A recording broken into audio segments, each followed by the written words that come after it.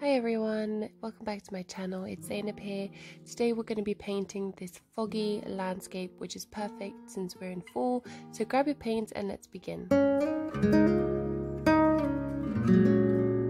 So for supplies today, I'm going to be using a size 10 round brush. I also have a size 2 liner brush. This is going to be for the smaller details, and then I've got a very large brush, and this is just to get the page wet where I need it to be. So the first thing I'm going to do is we're going to be painting sort of like a pond, lake, and then also the trees. So what I like to do when I do a misty effect is I don't want to wet the entire page. What I am going to do is I'm just going to, the composition is going to be about the pond up to here and then the trees up there. So we're going to have more water than trees. So what I'm going to do is I'm just going to take my brush and I'm going to glide it across where the lake view is going to be starting. And I'm just going to roughly drag that across and just stop anywhere around here. And then the same for the trees. I'm going to add some water but not go all the way to the top. This is because for the effect of the mist you want some parts of the trees to be quite crisp and then some of them to be quite blended. Going in with our size 10, I'm going to pick up some of the Undersea green.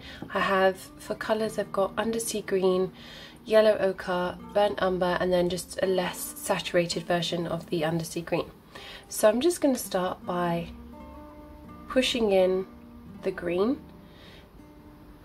I'm not really going to be trying to create a tree shape as of yet. This is going to be quite a large tree that we have on the side here.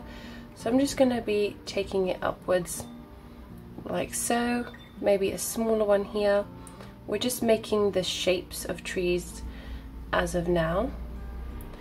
I am using 100% cotton paper, so we are not in a rush. If you're using cellulose paper, you have to act a lot faster because the paper tends to dry quicker and then it's very hard to go in and correct. So we're just going to add these trees just like this. I think we're going to leave it like that, and now we're going to do the same at the bottom. So whatever reflection you have, I'm going to leave a bit of space empty where we're going to have some grass, and we're now just going to go in and we're going to put in the reflection in the water of any of the trees that we've had, that we've put down.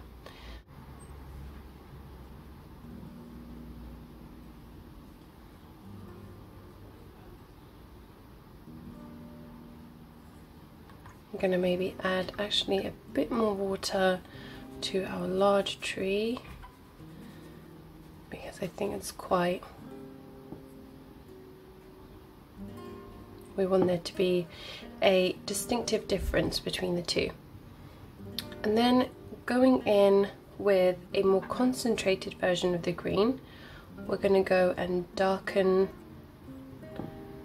and add a bit of shade towards one side of our trees. This is just going to add some shadow and give that depth. And now you can start doing sort of leafy shapes, but it is still going to blend out very smooth and not be entirely visible.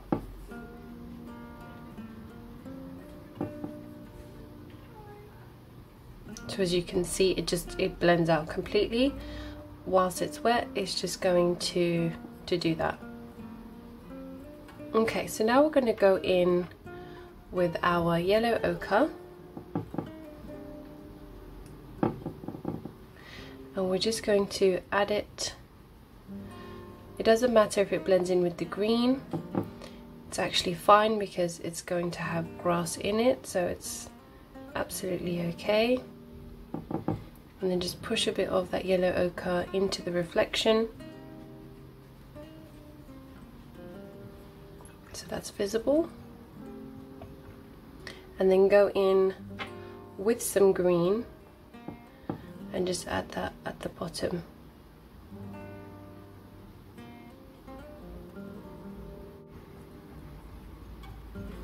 Okay, now just taking a clean brush, we're just going to go in and we're going to blend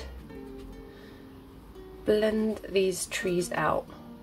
So actually can swap to a bigger brush. We're now going to create that misty effect by just getting rid of the very harsh edges. And this is where we're going to go back and forth, add a bit more colour to the trees, add a bit more shape, and then also go in and blend it out. So we're just blending this out, so now the sky is sort of the same colour as the trees. And then doing the same with the pond. We're going to doing lines forward and backwards to get the effect of the water, and then bringing that all the way down. This is our first base layer. You can also go in and add some extra trees by just doing sort of up and down dabs. Okay, so we're gonna let this dry and then we'll come in and add in our second coat. So now that the first layer is pretty much dry, I think there's a few wet patches left, but that's fine. I'm gonna go in with my size 2 brush and I'm just gonna pick up some more of the Undersea green. And what I'm going to start doing is I'm going to start creating the very tips of the trees. So if let's say I've got a tree here, which I do, I'm going to start at the top and I'm going to bring it down like this and just stop about 1/3 of the way. And then I'm going to add some rough jagged leaves, not doing anything too specific, but just making it obvious that there is a tree there. And I'm going to leave it like that, and I'm going to do this for the rest of the landscape. So I'm going to add another tree here, and I'm just going to add again a tree. And what this is doing is it's creating the effect of the mist in the fact that certain parts of the tree are visible and very sharp to the eye, and then the rest of the tree, as you can see at the bottom here, is more misty and very blurry. So I'm going to repeat this until I've done all the trees.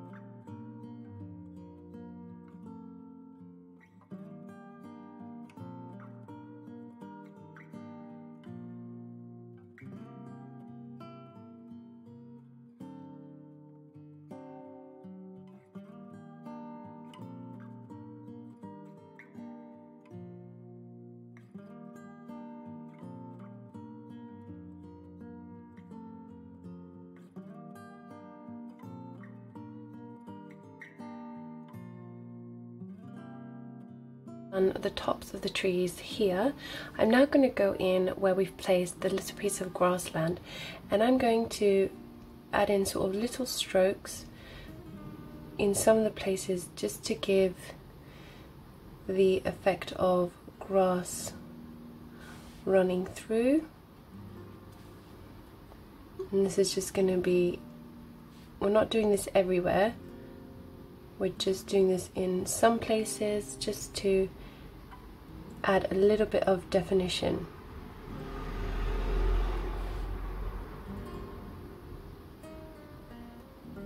Okay, and now the same thing that we've done for the top of the trees, we're now also going to repeat the same at the bottom. Now I recommend you take your paper and you actually turn it around. It is very challenging to paint trees upside down, so this is what I do. I'm going to turn it around and I'm going to paint again just some of the tops of the trees, not every single one, in the reflection of the water.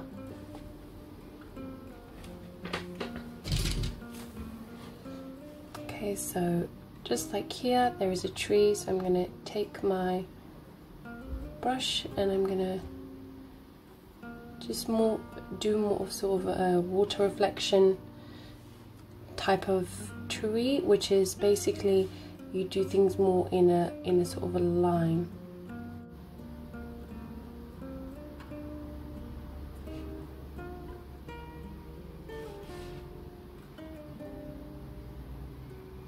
This is a beautiful green by Daniel Smith.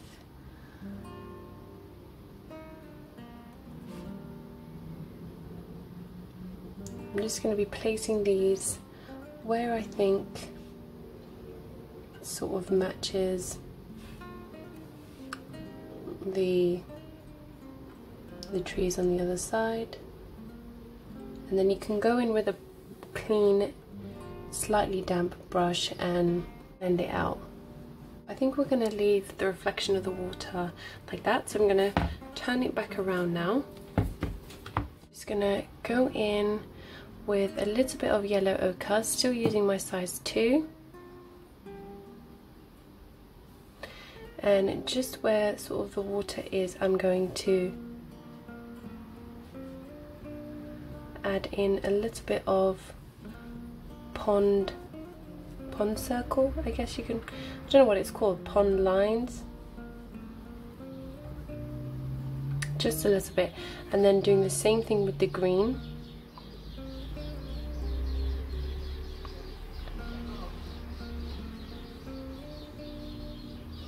I'm doing it here on the outside as well, just adding that little bit more definition to make it clear that it is water.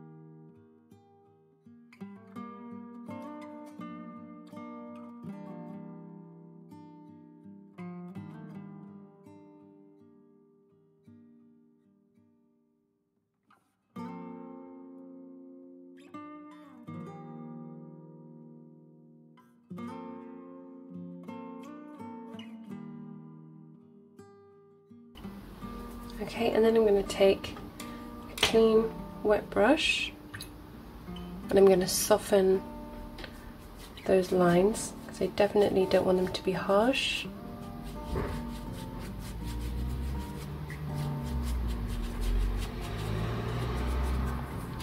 And there you have it, a simple and easy way, just using 2 or 3 colours, and it gives off this really beautiful effect of a landscape.